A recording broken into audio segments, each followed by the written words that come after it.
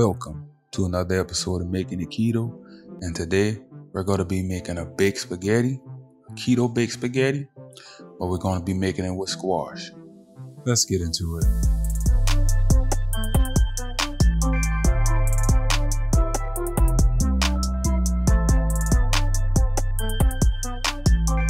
Alright guys, let's get started. So we're going to start off with a medium-sized squash. So this is going to be our pasta substitute. So what we want to do is we're going to poke holes in it and we're going to cook it in the microwave for about 5-ish minutes, depending on your microwave. Mine took approximately 5 minutes. After 5 minutes, the squash should be soft and you should be able to stab easily into it. And I'll show you right here. Alright, our squash is out of the microwave. Be careful because it will be hot. So this is what you want. You see how my knife was just able to cut through it like that? You want it to be soft, but not too soft. So this is what you're looking for right there, guys. That's what you want. All right, moving on. So we're just going to carefully take a spoon and we're going to scoop out all of the seeds. Now, guys, I let this sat for a little while, and when I cut it open, it was still hot. So you might want to be careful. But we're going to be taking all the seeds out. All right, now that we have all the seeds out, we can use a fork and we can scrape the squash into a bowl, and this will be our spaghetti substitute, guys. Now, and also, guys, if you don't want to use the microwave, you can also do the same thing in the oven. You can pop it in the oven for a few minutes, probably about 30 or 40 minutes, and you'll have the same results.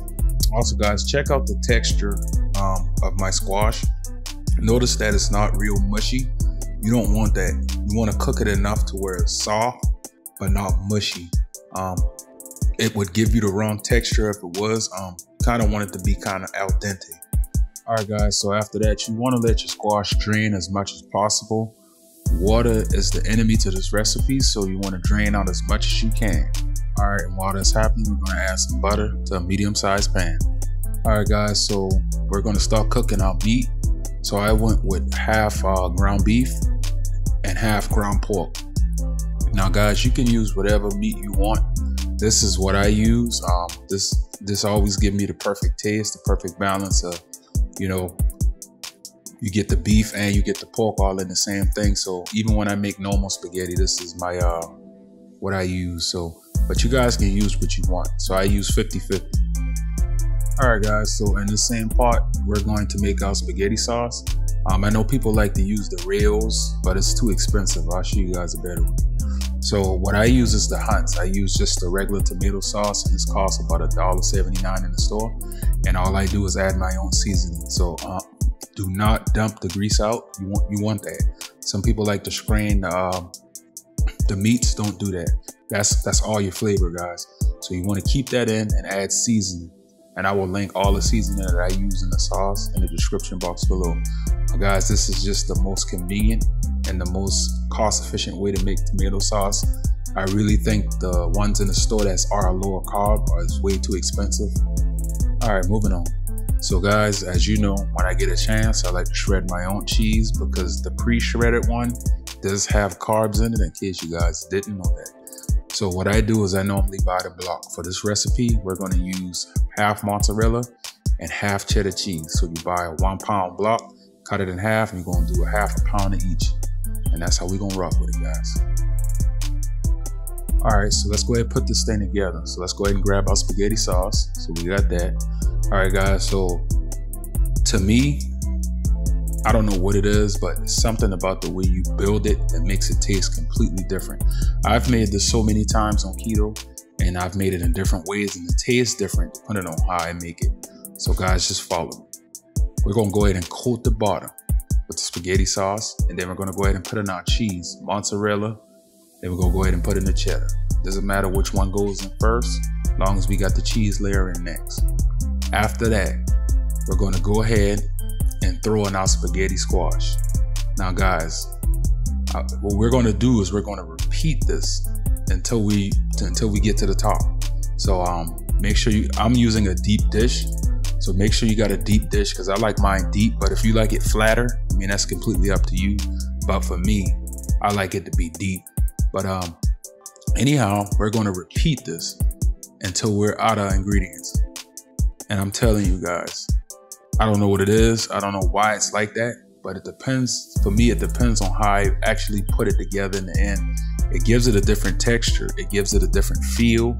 And I don't know, guys. So yeah, just try this out. And let me know in the comment what you think, or if you experienced the same thing with making a recipe similar to this, and just the simplest thing sometimes will make it taste completely different. And it's weird to me. So yeah, I'll shut up so you guys can watch how I put this together. Yeah, but I just thought that was kind of weird to me.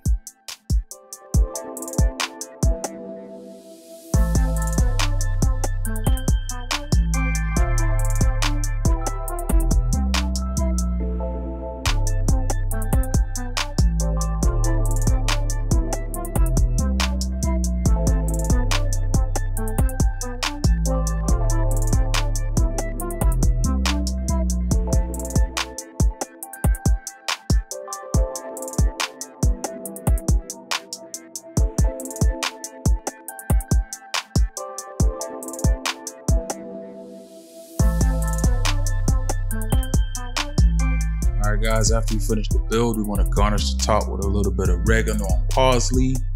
And guys, look at this. It's almost, as you can almost eat it now. I mean, I almost don't even want to put it in the oven and let it bake. It looks so good. But anywho, we're going to be baking this in the oven for approximately 15 to 20 minutes at 350. And then at the end, we're going to hit it with a broil. Now guys, be careful. You don't want to burn the cheese. Just hit it with a light broil for about 5 minutes. Let the cheese get brown. And when it was out of the oven, this is what it looked like.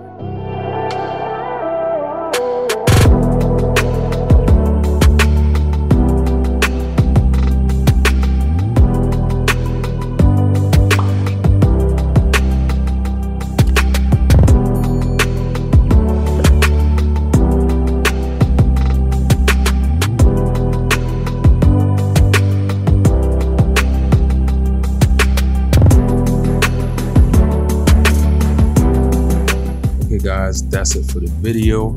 If you like the recipe, hit the like button. If you've been liking the content, please subscribe to my channel and hit the notification bell so you can know when I upload, because I upload every weekend. Y'all know the motto here, guys. We're making keto easy by making everything keto. Thanks for watching. I'll see you guys in the next one. Peace.